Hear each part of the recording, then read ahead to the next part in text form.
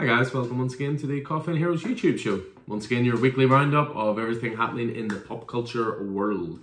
First up, as ever, we like to go into a few details on the store this week. So, nice busy week, I have to say. Got really busy towards the end of the week, which was great to say. It's a bit of a strange one for us because we obviously want to have as big a community as possible and have people sitting in and having geeky conversations and all that kind of stuff. But it's just been a case of obviously having to do takeaway only coffees. We do like people to sit around a little bit as well, and again, all of our customers are great. You know, it's all of our regulars, they know to sit good distances apart. They know how to make people feel safe walking into that environment, so we're very, very fortunate in that way. But just for the moment, we're utilising a takeaway coffee service and that kind of thing, so just to, you know, stay on the right side of the law, shall we say. But yeah, really, really good week, as I say. Some cracking releases, as there always are. And certainly there's some fantastic stuff next week to move on to. In case you didn't see it, the video before this one on YouTube will be another What's in the Box one. We did a little unboxing video for the most recent CGCs that we received back. So you may have seen it, you may not have, just in case you didn't. What we'll always do is we like to show off the kind of stuff people are sending off, but at the same time, we don't want to give away grades that certain things are getting. We leave it up to the customer themselves if they want to know the grades in advance or if they'd rather wait until they're picking them up to see. So I did cover a couple of the grades and, you know, they really did appreciate that. In case there is anything you're looking graded, we're actually going to be sending away another delivery next Friday. So that is the 30th of October. So we do have a couple of spaces free in there. If those spaces don't get filled, I'll just fill it with stuff from the store or stuff from my personal collection because I can't resist every time. But there are spaces available, so if you want to get in on that, just pop in the store and let us know, and we'll certainly get you sorted. We've been doing a few improvements around the store as well. You know, we've been putting up a few new brackets, a few new displays. We have an entire wall now of CGCs on display, you know, in these class brackets. It just means the store's a lot cleaner looking. It's a lot sort of sharper looking, if you will. You know, we changed the wall which was all just single issues up there, and to be honest, I always thought it looked a little bit messy, whereas now it just looks a little bit more classy, I suppose, in design, for lack of a better term. But we're also putting up some new brackets as well, so we can put more framed prints up, more canvases up. We've changed all the posters in the windows. We have a new sign coming for the outside of the store. So we're always looking to improve the store in any way we can. Any feedback's always appreciated. We want to make it a space where people want to come to and look forward to coming to. So, you know, if you have any suggestions, definitely throw them our way. You know, most of these things for changing, my dad comes up with, you know, have to give him his credit, I suppose. So, yeah, so the store's looking good, and again, we'll have a few more wee changes on the way as well. But, you know, we're here to talk about comics, and again, it was another great week this week with some fantastic titles. I always like to go into my top 3 of the week. This week I've got 2 DC, 1 indie, Marvel missing out again. Although in saying that, I thought Venom 29 was a pretty great issue, so I did. It was the 4th part, I believe, of Venom Beyond, and it was pretty class. So, but DC always rises to the top for me. I'm an unabashed DC fan, but also a cracking indie title this week as well. So, in terms of what I enjoyed the most anyway this week, so number 1, Batman White Knight Presents Harley Quinn. The one thing I will say about this, well, I will say many things about it, but the first thing I'll say about this is I think this has been badly advertised. This was advertised as it was going to be a new imprint that Sean Murphy was essentially going to spearhead the story, and he was going to bring in different writers and different artists to tell stories within the White Knight world. So for me, that meant that they were going to be the equivalent of side stories. They were never going to be the main story. And Murphy has already announced he will be doing a 3rd White Knight series called Beyond the White Knight. But this one, it's written by Katana Collins, who is actually Sean Murphy's wife. Sean Murphy does have a story credit. He also does the cover. But the art in this one is Matteo Scalera, who I'm a big fan of. You know, I've spoke about it before with Black Science. It's a series that not enough people are reading. It's worth it for the art alone, but the storytelling's fantastic as well. So, the interior art is just mind-bogglingly good, but the reason I say it's been badly advertised is because this is essentially White Knight 3. The story picks up 2 years after the end of the events of Curse of the White Knight, I don't want to throw spoilers out in case you haven't read White Knight yet. Obviously, some people prefer to read in trades, for example. And White Knight is a story that really deserves to be enjoyed, knowing as little as possible about it. But as I said, this picks up 2 years afterwards. But I'm just going to try and show off a little bit of the art and the design. And as I say, Scalera, I think, is one of the best artists around. The Black Science work is incredible. You know, just look at the colors as well by Dave Stewart are fantastic. Look at the Batman he draws, breaking into this gentleman's club, if you will. So I really can't recommend this enough. It's going to be 6 issues in total, and it really is adding a lot, I think, to the White Knight mythos, you know, adding to the Murphyverse. How the Joker and Batman are utilised in this are great, but it's also very much Harley's story. You know, they call her into a case to use her sort of criminal psychologist attributes, and I was really, really impressed with this. So first pick of the week was Harley Quinn. I just spoke about Black Science there, so with Matteo Scalera being the artist on that, it's a Rick Remender written title. Again, follow creators, not characters. And again, I've followed the writer of Black Science, Rick Remender, to Scumbag. So Scumbag, you've got to love, first of all, any title that has the confidence to call itself Scumbag. It also has the little tagline of "The world's fate rests with the worst person on it." And I must admit, the artist on this, which is Luis LaRosa, is someone I'm not overly familiar with, but I'm really going to be keeping an eye out for their art, for what else they do, because the art in this is awesome. It is so, so good and vibrant. It's got that really cool sci-fi, dirty, dingy, futuristic look to it. Really cool panel layouts. I don't want to spoil too much. Very funny title, I have to say. Really cool setup. Really interesting world. I thought this was a cracking first issue. So it was, you know, I love the little Bond joke on the back of it as well. So really great title. We sold out of it this week. I do have some more copies coming in though, because I think this is going to be pretty big. But yeah, fantastic title. Love it. And then the third one this week is actually not a single issue, but a hardcover trade. And it is the first trade written by James Tynion for Batman. So just in case anybody who's new to it doesn't know, so Tom King was writing Batman for a long time. He wrote 85 issues. So this is my collection of the Tom King stuff just here, all the hardcovers. And when Tynion took over, I don't think people knew what to expect. They didn't know whether it was going to be a bit of an abrupt change from the Tom King stuff they were enjoying. They didn't know if he was going to carry on any threads from what Tom King was doing, or if he was just going to just write his own thing and that was it. The answer's sort of somewhere in the middle. You know, he's followed, I only thought about this recently, but what Tynion has done, he's followed the Scott Snyder model from New 52. So what Snyder did was, when he came on to Batman, they relaunched with a brand new #1. He created a brand new cabal of villains. So he created the Court of Owls and did this amazing story. I mean, if you've ever watched this YouTube stuff before or listened to any of the podcasts or even been in store, I wax lyrical about Court of Owls all the time. It is a stalwart in my top 3 Batman stories of all time. And brilliant for new readers as well. But Tynion's done something similar here. So this is the first arc, which is called Their Dark Designs. And it introduces new characters such as the Designer, such as the Underbroker, that kind of thing. But it's also, it covers sort of his first 9 issues, this hardcover trade. But then it also is setting up for what is then Joker War, which is his second big arc. And again, Snyder did the same thing. Did his first arc, Court of Owls, and then he did Death of the Family, which was his Joker story.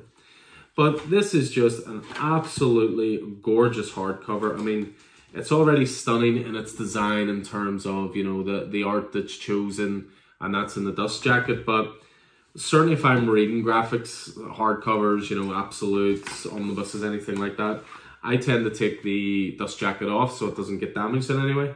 But just again, look at the design of this. It's just freaking awesome.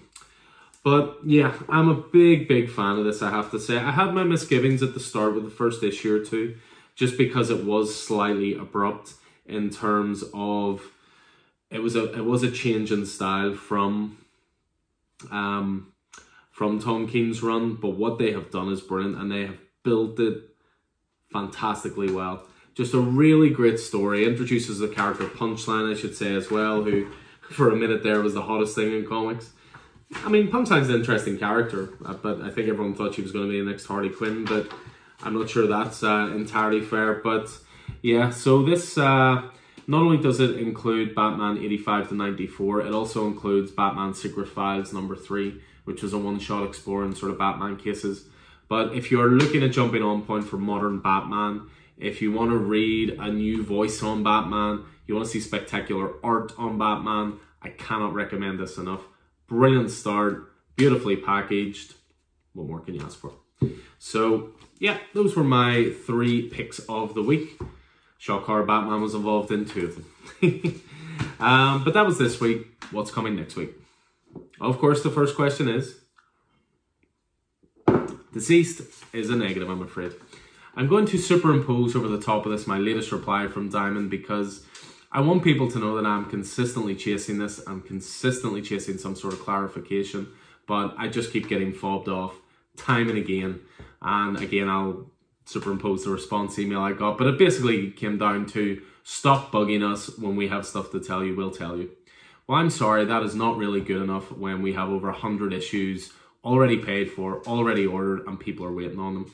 We just want a bit of clarity. Even if it's a case of it won't be out for another 6 weeks. We'll release 3, 4, 5, 6 together. Whatever. They need to actually start communicating with comic stores and actually informing us, because then we can inform customers. You know, it's become a bit of a running joke. You know, anytime I put up posts on Facebook like first out of the box, or, you know, today's new titles that are dropping, the first question asked is Deceased out this week? Which first of all shows they don't watch this. But second of all, it's, you know, we all want to read it. You know, there's this desire. It's such a brilliantly put together story. And, you know, Tom Taylor, you know, and Trevor Harrison are ultimately suffering because we can't get to read it. So we'll have to wait and see on that one, guys. I genuinely do keep chasing it week after week after week. And it's actually the first thing I look for on the invoice. But it's a negative for next week. I do apologize. But there is a ton of great stuff. So next week we'll be getting the previews books, so that'll be for the titles coming out in January. I'm going to chat about 1 or 2 of those things later on in this show. But as ever, I like to go through a lot of the titles that certainly I'm looking forward to, and certainly some of the bigger titles of the week. So Amazing Spider-Man is continuing with this Last Remains storyline. With Spidey, you're sort of getting an issue a week at the moment, and the next one is Amazing Spider-Man 51, which is next week. We have Batgirl 50, which is the last issue of Batgirl. It's also a wrap-up issue for Joker War. I have a sneaky suspicion in Batman continuity going forward that Barbara's going to go back to the Oracle persona, but that's just a guess. I haven't read anything ahead. But I have really enjoyed Batgirl and the Joker War stuff. We got new Batman Superman, so number 13 of that. We got the big one, Batman 3 Jokers, next week. Cover A, cover B, 1 to 25, 1 to 100. Premium Variant G, Premium Variant H, Premium Variant I, and I'll show you guys on the channel next week, Premium Variant 1 to 450. Oh yes, this is my reward for ordering so many copies and taking a risk on this title, but you guys have responded brilliantly. Sales have been fantastic, feedback on the title has been fantastic, and we get number 3 next week, so really, really looking forward to that. There's an original graphic novel out next week from Ram V, which is called Blue in Green, which looks awesome. I've ordered quite a few copies of this in because I think this is going to be a big seller. Ram V, of course, is writing Catwoman at the moment, Justice League Dark for DC. He's part of this Future State mini event in January, so definitely a name to watch out for. His indie work is even better than his DC work, to be honest. If you ever get to read a series called These Savage Shores, highly recommend it. If this was Vicky talking, she would say, it's the big one. Kanto Hollow Men number 3 next week as well, so always looking forward to that. What else have we got? We've got Dark Knight's Death Metal Rise of the New God. I should have said it didn't quite make my picks of the week, but I thoroughly enjoyed the Robin King one-shot that came out this week. Department of Truth number 2. What an issue one that was. I do have second prints of number 1 coming. Weirdly, they're not coming this week. I would have thought that you would release a number 1 second print on the same day as number 2. But hey ho, there you go. What else we got? We got Fantastic Four Antithesis number 3 coming next week. We have Hellblazer number 11. Hellblazer's been a big seller in the store. People really digging that. We've got Philadelphia number 9. Again, if you listen to the podcast, you know how much we talk about Philadelphia and how great it is. We got Nailbiter Returns number 6, a personal favourite of mine. But as well as number 6 next week, we've also got the trades coming in of the first 5 issues of Nailbiter Returns. which is actually, I hope this doesn't confuse people, but it's actually Nailbiter Volume 7, which is called Nailbiter Returns. So Nailbiter's a brilliant series, absolutely adore it myself. It's Joshua Williamson and Mike Henderson. And the first art, sort of long story of it, was 30 issues, so there's 6 volumes, and then this will be volume 7. Although you could jump into this, it is designed to for new readers as well, but I would highly recommend those first 30 issues or first 6 trades. What else we got? We got a pretty class looking indie title called Phantom Star Killer coming next week. I know Roddy's excited for that one. We have Sex Criminals 69 coming next week. Love Zdarsky's humor. Shang-Chi #2 is coming next week. We've got Spawn 311 next week. Now there's a few people in Spawn in store, but the main reason this is going to be a big one next week, and we've limited amounts of them, so if you're interested in it, do get in touch. But we have some of the Todd McFarlane cover coming, which is a tribute to Chadwick Boseman, and it's Spawn in the Wakanda Forever Black Panther salute. So the pre-orders on that are pretty strong as well. So we don't have loads of spares, guys. So if you're interested, do get in touch and let us know. We've got Strange Academy #4 next week. We've got Suicide Squad #10. So absolutely digging that run. Unfortunately, that's close to coming to an end. We do have a title next week, TMNT, The Last Ronin. Now, this has been a bit of a contentious one because Last Ronin was due out originally a couple of months ago. Then apparently the sales for it were that big, IDW started taking a closer look at it. Then they weren't happy with the art produced. They asked them to redo the art. And then they shipped them this week. But I understand they've shorted a lot of retailers. We only have enough copies of this for pull lists. We don't have any spares at all. It's a title that suddenly started, we tried to push it a few months ago. We thought it looked great. We thought it was really interesting. And this is the kind of title that sort of proves how important it is to pre-order stuff in comics, because it's a title that I can see already. There was copies of it selling on eBay in America last week for $50 because they know that retailers are being shorted. But again, we don't have any spares of this. There is going to be a second print, so if you like the sound of the story, get in touch and we'll sort you the second print. But in terms of first prints, we do only have enough for pull lists at this point. So yeah, it's #1 of 5 for that. What else have we got? We've got Undiscovered Country 9 coming, so always loving that. We've got Wonder Woman 765 coming. And then we finish off with, I think, the midpoint of X of Swords, which is a one-shot called X of Swords Stasis. So for all you X-Men fans, obviously the last few weeks, you've had at least 3 or 4 titles a week. X of Swords, Part 2, Part 3, Part 4, etc., etc. But next week, there's no other X titles except this one-shot. So I think this is the midpoint. The start of X of Swords, you had a one-shot called X of Swords Creation. Then the midpoint here, you've got X of Swords Stasis. And then there's going to be one at the end, which I believe is X of Swords Destruction. So, yeah. So that's what to look forward to next week. As I say, tons of great stuff there, guys. Get in touch if anything tickles your fancy. Again, I can't stress enough, comics can be limited. If there's something you're looking forward to, get in touch with us and we will guarantee it for you for cover price. I can't emphasize this enough with the pre-order system. But it just means you're not going to be paying double or triple or more than that on other sites or on eBay or whatever. We will always sell a cover price in the first month, 2 months of release minimum. And if it's on your pull list, it's cover price no matter what. I don't care if TMNT is selling for $50 a book. I'm not going to do that. It'll be sold at cover price. So that's me finished with my high horse, and that's what's coming next week. So we'll just jump on to a bit of news this week. So there's quite a few interesting bits and pieces to get through. First up, of course, Snydercut news, because that's all I use this YouTube channel for. Oh, I'll be honest, at this point, even I'm getting a little drained with the Snydercut news. I just want to watch it. I'm glad it's a real thing now, and I'm glad all the campaigning worked to get it to a point where it's going to come out. But, just stop sharing stuff with us. Just work on it and make it as good as you can. So there was news in the last week. There are a couple of actors coming back to engage in the reshoots for the Snydercut. So you've got Joe Manganiello, who was going to play Deathstroke, Slade Wilson. I don't know if you remember, there was footage before when it was going to be a Ben Affleck solo Batman movie that he was going to write and direct. And he was going to utilize Deathstroke as the main villain. And he shot some sort of test footage that looked really, really good. And then there was that after credit stinger in the Joss Whedon cut of Justice League. Apparently the after credits stinger was going to be different in the Snyder Cut, and I think he was going to have more of a prominent role.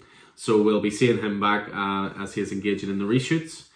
One that did surprise me, I have to admit, was they're bringing Jared Leto back to do some reshoots.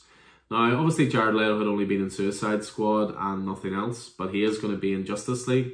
Will we see a Batman Joker sort of face-off? We'll wait and see. Jared Leto's always an interesting one. I think he is a really good actor. I'm not overly fond of what he did as the Joker in Suicide Squad, but I do also think we got to give him the benefit of the doubt in that he shot so much more footage. We could have got more of a sense of what the character was and what he was trying to do. So I'm more than happy to sort of give him fair game, so to speak. But, you know, he's got a lot of work to do to convince people, especially after Joaquin Phoenix just knocked it out of the park as Joker and Todd Phillips' Oscar-winning Joker. So, but it's interesting to see him back. It ties this world together. It's a way of utilising the characters that people are already familiar with from the, I want to say it, ill-fated at this point, almost DC universe. So we'll wait and see. But I've said it before, I'll say it again on the Snyder Cut. He has nowhere to hide with this. He has been given everything he wants. He's got the fans backing. He's been given all the money in the world for it. He's been given actors back to do reshoots. I mean, they're already doing reshoots with Ben Affleck, Ray Fisher, and Amber Heard. There is no excuse. So please be good. Please be good. So yeah, I mean, it's going to be on HBO Max, and I thought it was just worth noting there was some news on HBO Max this week. It hasn't made it this side of the world just yet, which is a shame, but I really hope it does, because obviously I want to watch the Snyder Cut the day it comes out, and I don't think it'll get a same-day disc release. And I'm a law-abiding citizen, so I want to watch it in the best possible quality and the best possible format. So, but AT&T, who own Warner Brothers and who have spearheaded HBO Max and so forth, in the last 3 months of this year, they have doubled the amount of people who have started watching HBO Max. This means at the end of September, HBO Max subscribers in the US reached 38 million, exceeding the company's initial year-end 36 million target. So people are clearly excited with what they're doing. They love the content on HBO Max. There's a part of me that is sort of like another streaming service, really, but there does look to be a lot of quality on it. So, and then all the DC stuff will definitely have me interested. So I'm looking forward to it. Apparently there is going to be a worldwide HBO Max launch in 2021. Obviously with the Snyder Cut, we don't have a date. It just 2021. It could be February. It could be December. Who knows? We'll wait and see. I mean, with the way movies are going and cinemas are going, and you just don't know, you know, when we're going to get movie screens and cinemas going again. I have a sneaking suspicion cinemas on the way out. I hate saying that. I'm a massive movie fan. But I did see there was a story today that there's rumours going about that Apple TV are trying to buy the exclusive rights to No Time to Die, the new James Bond movie. And if they do that and release that at home before a theatre, I think the whole theatre model is in trouble. But that's for another day. I did see a little bit of news this week from Winter Soldier TV show. So this is, again, another streaming service I'm going to have to sign up for with Disney+. But yeah, John Wick creator Derek Kolstad, he has been writing part of the creative team for Falcon Winter Soldier. So it's going to be 6 episodes, a direct follow-up to Endgame in terms of the timeline. And it's going to follow Falcon and Winter Soldier. So Anthony Mackie and Sebastian Stan. So one of the things he said was, what I will say, there are characters from the earliest Marvel movies that are coming back. We're layering them in and reinventing them in the way that's going to shift the storytelling structure. It's awesome. Here's what I'll say. Growing up, everyone would give someone like Robin abuse. But Robin's pretty badass and became pretty badass in the comics. We're taking secondary characters and putting them in the primary roles, and as a result, they're cooler. They're more interesting, there's more humanity, more longing, more suffering, and coming to grips with who they are. So they have already confirmed that Daniel Brühl is going to be back as Helmut Zemo. Emily Van Camp's coming back as Sharon Carter. And there's also US Agent has also been confirmed as a character in this as well. So I'm really, really looking forward to this. I mean, Winter Soldier's my favourite Marvel movie. Captain America's probably my first Avengers, probably my favourite origin movie, alongside Guardians of the Galaxy. And they're just the characters I love to follow, and I feel it is made for this format. So I'm really, really looking forward to that. One thing I did see this week, and there will be more information on this soon because we'll be getting the previews books, as I say, next week. But as everybody knows, Marvel have now acquired the rights to the Aliens franchise and Predator franchise and all this kind of stuff. So Marvel have, this seems to be the first wave of what they're doing to introduce people to the idea that they have the rights to these characters. There's going to be a spate of variant covers coming in January, going across so many titles. And I'm going to say them really slowly here so I can superimpose images over the top. But you can look forward to these. As far as I am aware, these are going to be free to order. Don't quote me on that until I see the previews order for them next week, but I think they're going to be free to order. So what you have is Spider-Woman 8, Marvel vs. Alien variant cover by Javier Garron. X-Force 16, Marvel vs. Alien variant cover by Salvador Larroca. Marauder 17, Marvel vs. Alien variant cover by Salvador Larroca. Amazing Spider-Man 56 is going to be a variant cover by Mark Bagley. Avengers 41 is going to be a Marvel vs. Aliens cover by Lionel Yu.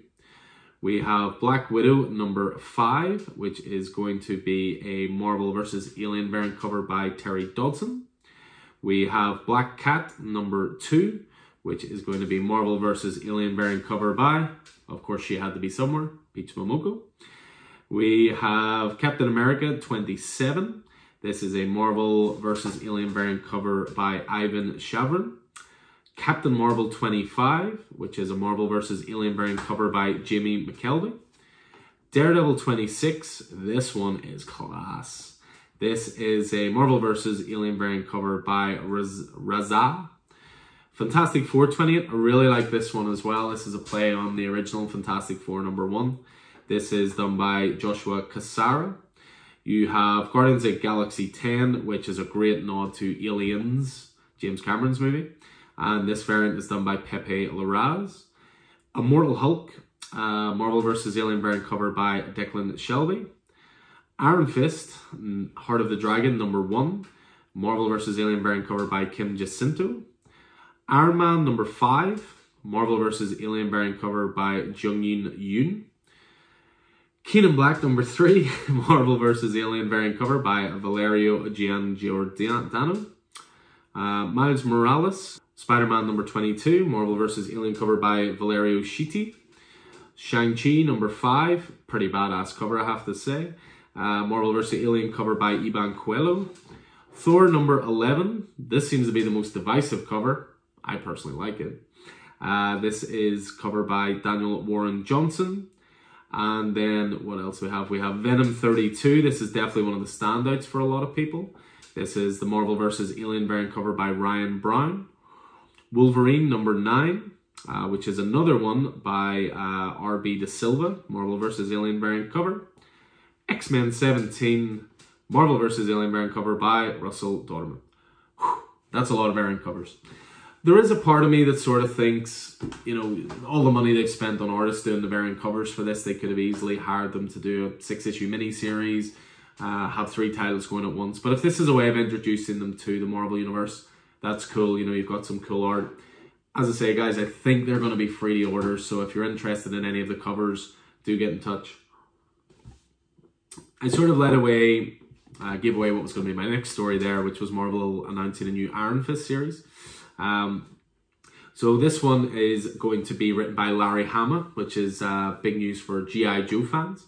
And the artist is David Wachter, and it's called Iron Fist, Heart of the Dragon, a new 6-issue miniseries.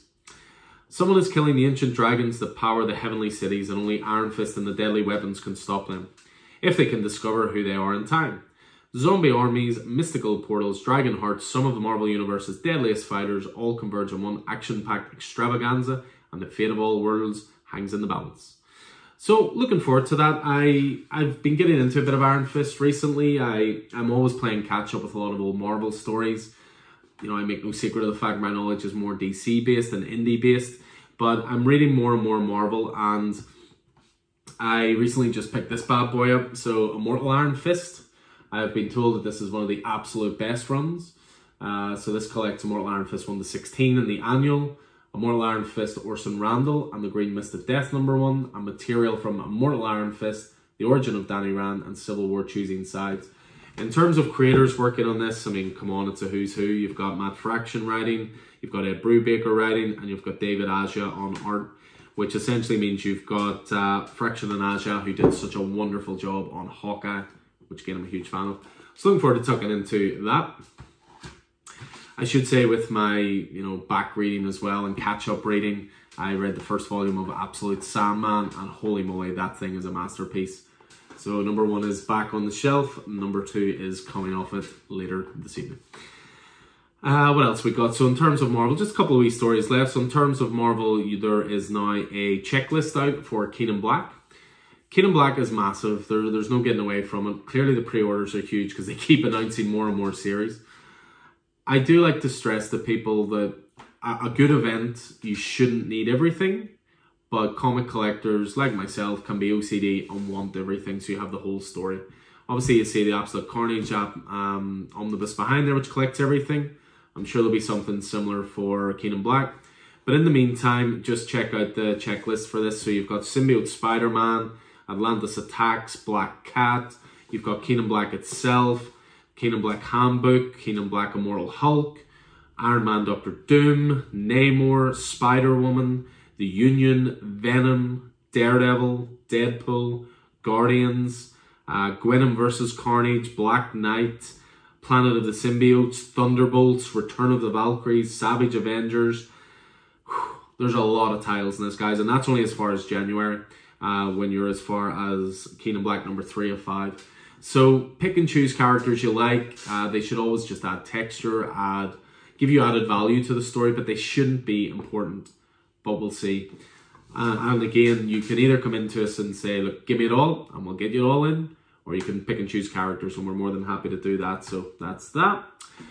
2 things to finish off with. One is Boom Studios are going to be celebrating local comic store day with some foil variant covers. So local comic shop day, it's being held on November 25th. It's always a sort of a mini event every year, and what they'll do is they'll offer exclusive covers, hard covers, variant covers, that kind of thing that you can only get in your local comic shop, and they give us the chance to order them in advance. So in terms of the Boom ones, they're going to be doing foil covers, and as far as I'm aware, they're going to all be cover price or close to cover price. They're not, double-digit prices, that kind of thing. But what they've announced is Mighty Morphing number 1, local comic shop day foil variant by Goni Montes. Power Rangers number 1, local comic shop day foil variant by Peach Momoko. There's that name again. June House of Atreides number 2, local comic shop day foil variant by J.G. Jones. You have Lumberjane 75, local comic shop day foil variant by Kat Lay. And the best of them all, if you ask me, and the one we'll undoubtedly be ordering most of, is Something Is Killing the Children number 1, local comic shop day foil variant, covered by Werther Deladera. These will be limited, guys. We don't order in loads of these because they're for titles that already exist. But in some ways, they might be a good way of trying a title that you haven't before. Something Is Killing the Children is a good example. Number 1 can be a little tricky to get a hold of. So these mostly appeal to sort of variant collectors, that kind of thing. But they are going to be limited, and the order's going in the next couple of days. So if there's any that appeal to you, do get in touch with us. And I'm just going to finish off with one last thing, and that is that this week Vicky and I decided to start watching Cobra Kai, and holy crap, that show is so good. 7 episodes in a row on Thursday of season 1. Finished the last 3 episodes on Friday. Be tucking into season 2 this weekend, I'm sure. But I did see that it's proven to be a massive smash hit for Netflix. Obviously, Cobra Kai, direct follow-up to the Karate Kid movies, focusing more on Johnny, but Danny is a massive part of it as well. It originally started off on YouTube and sort of gained a cult following, and then Netflix took a bit of a gamble on it, brought it to their streaming service, the 2 seasons, but also announced 3 and 4. And apparently, in early September, there was over 50 million member accounts watched it. It is so good, guys. I'm not a big Karate Kid guy. But this show is superb. Hits all the right buttons.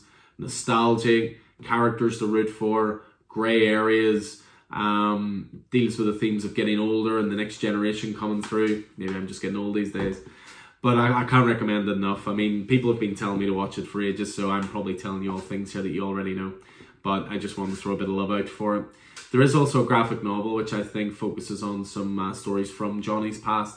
And I'm going to be picking that up myself because I'm going to have to, get more Cobra Kai. So yeah, that is going to do it for us this week on the Coffee and Heroes show. Hope you guys enjoyed it as always. I'll look forward to seeing you guys in store next week. If you haven't already, do check out the previous YouTube stuff with CGC, What's in the Box. We also uploaded a couple of cool podcasts this week, a new reviews one, and also interviews with creators Rich Dueck and Alex Cormack. So give that a wee listen to as well. Hope you guys are staying safe out there. Have a lovely weekend. Take it easy.